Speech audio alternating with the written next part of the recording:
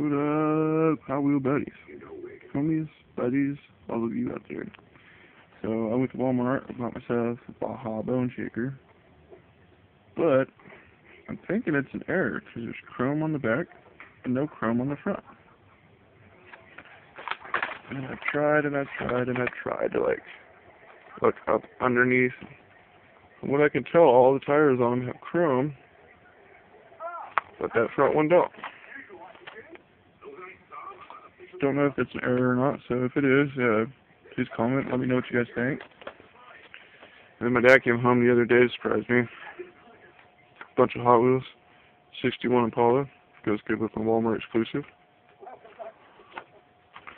Mega Duty, 70 Ford Trino, goes good with my purple one. Rockstar, Toyota Corolla, Cadillac 16. Thanks for watching, you guys.